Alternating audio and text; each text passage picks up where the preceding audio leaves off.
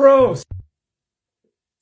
Well, if you're planning on sticking around for a while anyway, I suppose I should introduce myself.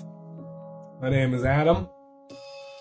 I guess I'm a professional theater something, performer, technician, teacher. I want to tell you a little bit about how I got to be that way.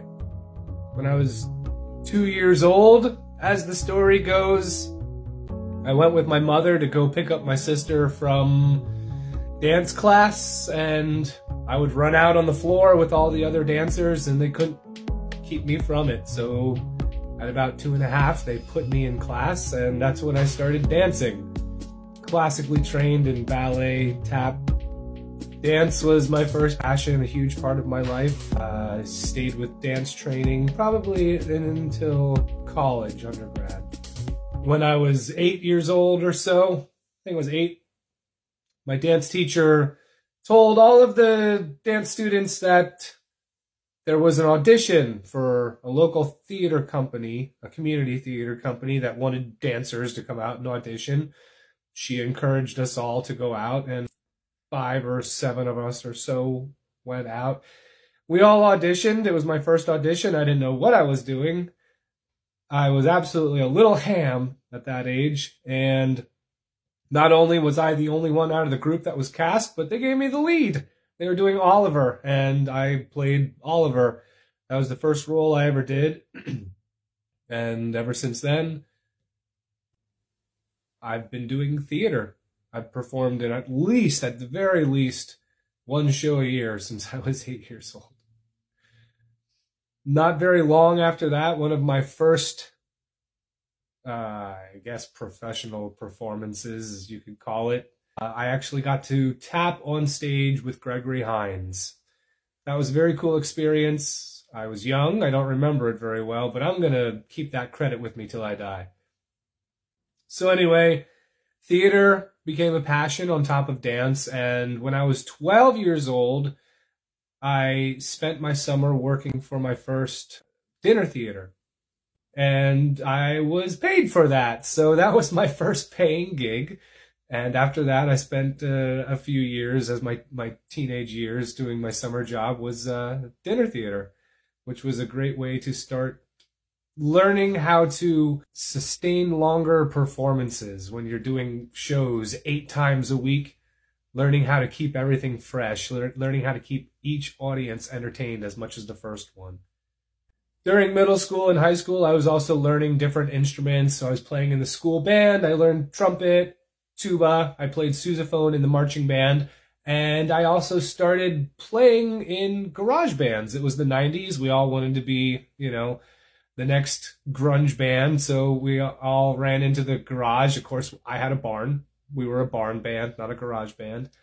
I started playing guitar and bass, and throughout high school and college, I played with several different bands that just played locally. So when I graduated high school and it was time to go to college, it felt very natural to me to pursue theater. Studied at Kutztown University for my undergrad degree, but that is where I began working in the scene shop and also doing technical theater and finding that as a real passion. Stagecraft, behind the scenes production. So after I graduated from college, I actually got hired back as the assistant technical director for the theater department. That would help build sets, install lights, run the shows. Right away at the beginning of my career, theater and production were my entire life. I can very proudly say that I have sustained a career off of performing, doing tech work, and production roles ever since I graduated from college. There was a couple years where I had some pickup work here and there, and then of course 2020 happened, and that pulled the rug out of the industry entirely. But I have really enjoyed diversifying myself and learning all kinds of different roles within the theater world, within the production world.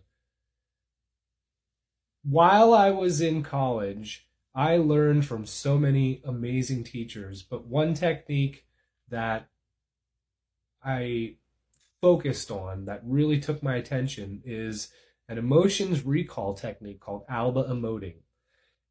It just so happened that my advisor, my undergraduate advisor, was one of the first Americans to train in this technique.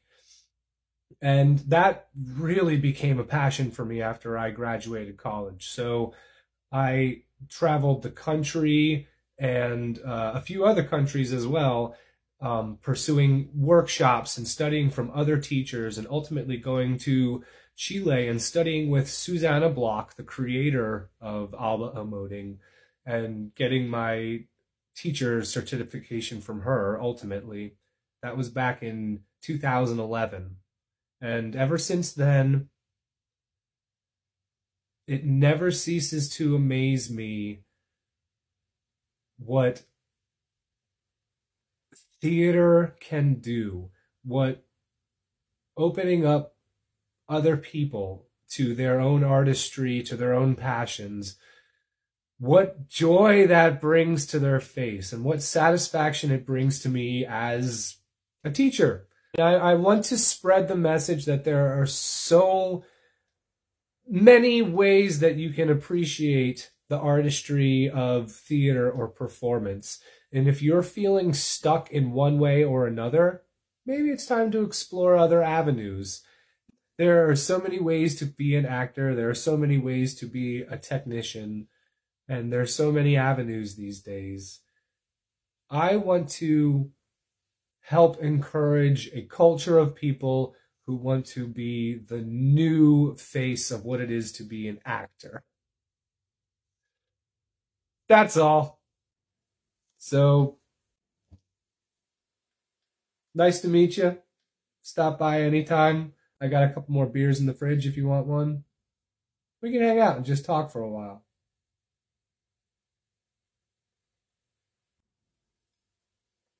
Macht's gut. Macht's immer besser.